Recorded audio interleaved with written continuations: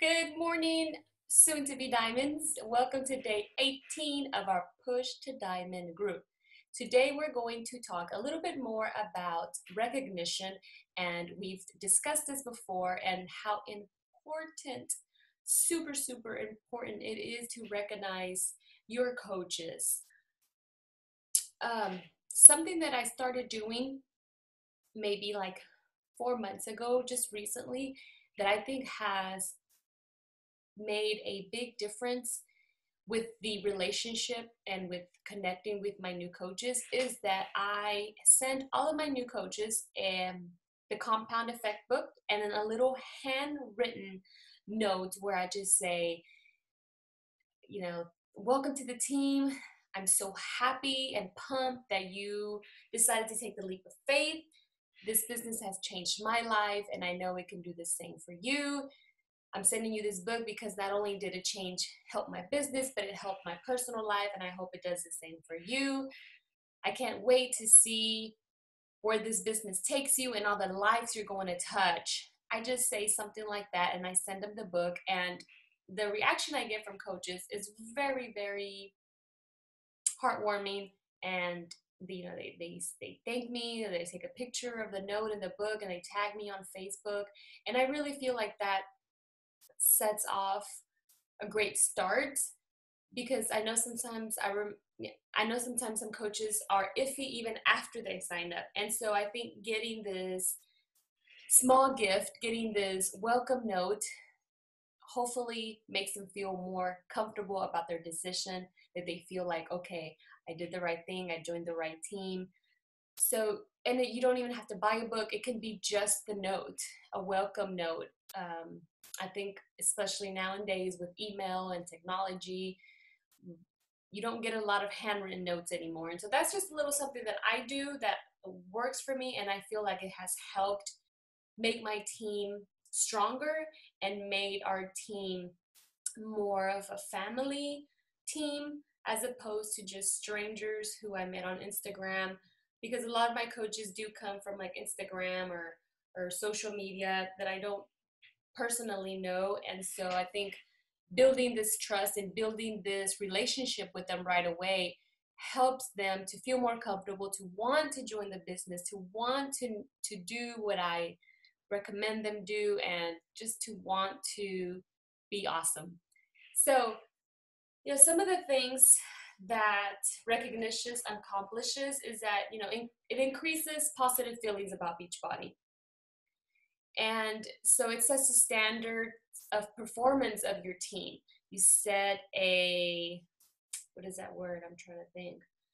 You set a culture in your team of positivity and of encouragement and of welcoming and of recognition. When someone gets recognized, that's, for me personally, that's a big deal, and it makes me want to keep doing the things that I'm doing to be recognized more, or just to know that I'm making my upline proud and I'm making my upline happy. So, and it doesn't have to always just be for Success Club, because not every coach, especially new coaches, achieve Success Club right away. But the first 2 points, the first point they get, if they're at 3 points, celebrate them. If they're at 4 points, celebrate them. If they get it to 5, then super celebrate them. If they start their first challenge group, recognize them. If they sell their first program, recognize them. Always be looking for ways to recognize your team, especially for rank advancement. That is a huge one. You definitely want to make them feel proud. You definitely want to make them feel like they have accomplished something huge, because they did. It also builds their self-esteem, and it retains coaches. Not all the time, but I have noticed a difference from the coaches that I sent the books to compared to the coaches that I didn't. And I definitely am retaining more coaches now than I did previously. And if you're one of my first coaches, I do apologize for not being the leader that I am now. I was new. This was something that I was new at and trying to work at, and along the way I've improved, and I've found techniques like sending the book or starting Coach Basics that I didn't used to do. So I don't blame it on them.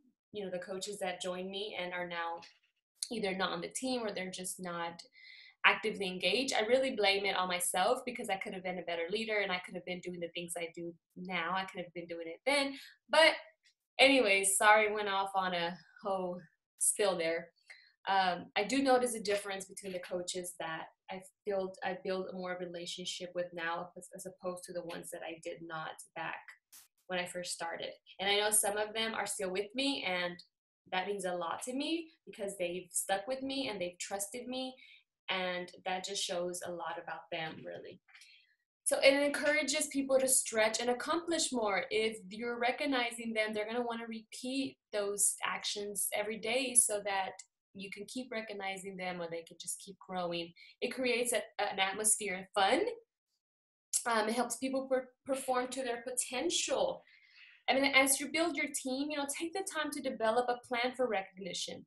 Be sure you consider what you want your program to accomplish. For example, if you want to foster a recruiting atmosphere on your team, recognize recruiting with support.